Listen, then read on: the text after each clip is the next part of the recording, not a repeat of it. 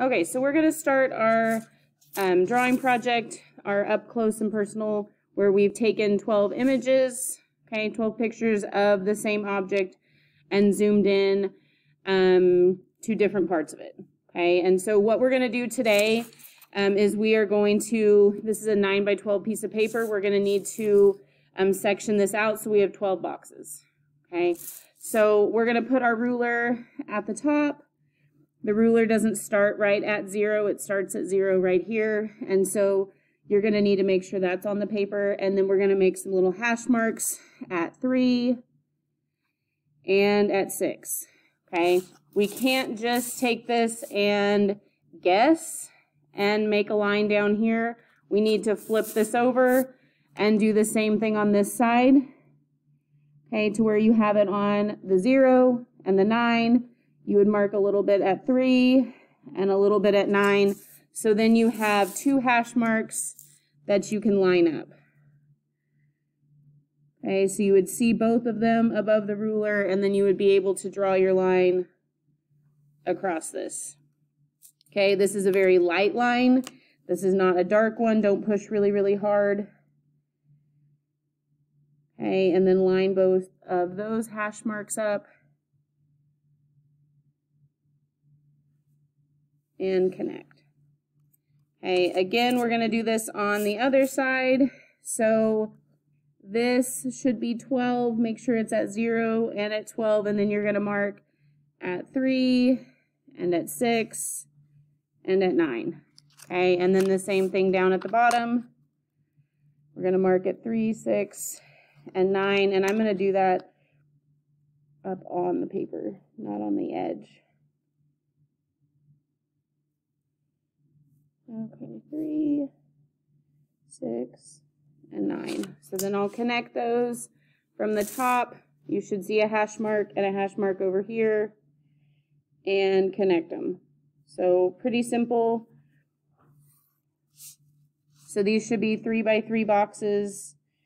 And I made this 9 by 12 paper because it makes it easier. Okay, to measure this, you don't have to mess with lots of funny measurements. Okay, so those are connected.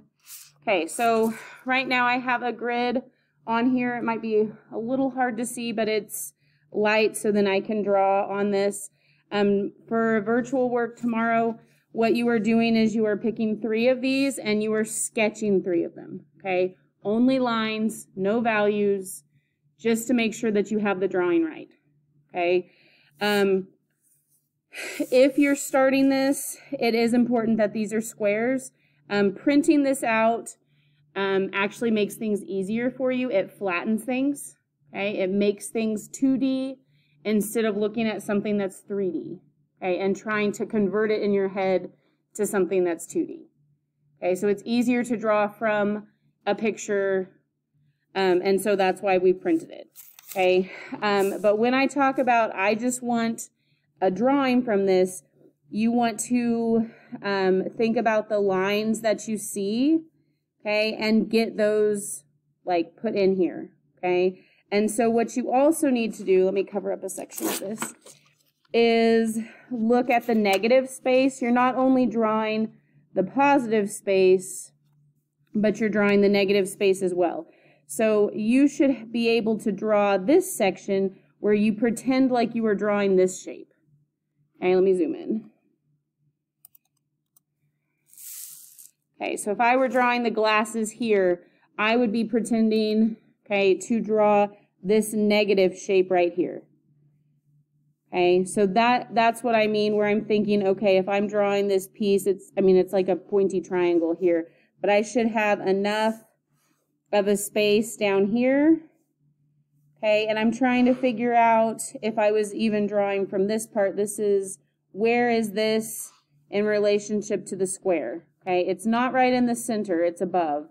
Okay, and so you're kind of looking at this and thinking about where does that piece go? Or where is that piece?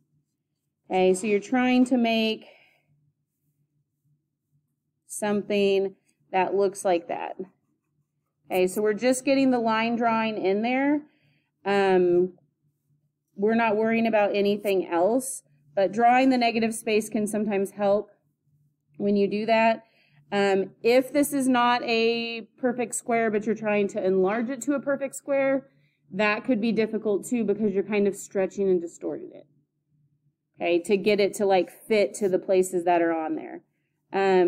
But you just want to get a rough idea of what you see, okay, on this, and you're thinking, well, this part, make comparisons to it as you draw.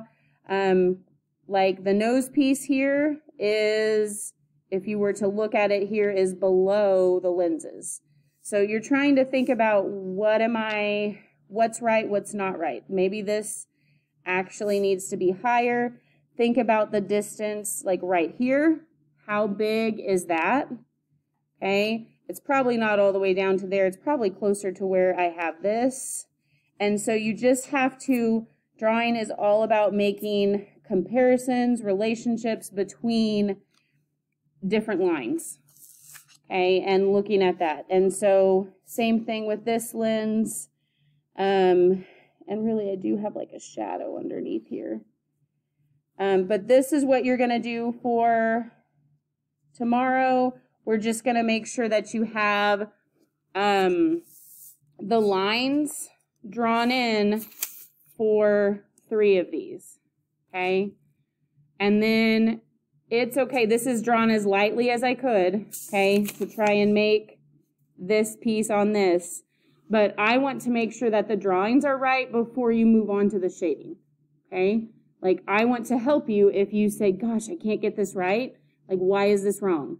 Then I will help you get there before you actually go and put all the value on there, okay? It's a lot easier to erase a really light line right here than it is to erase something that's completely shaded in, okay? So that's what we're going to do tomorrow.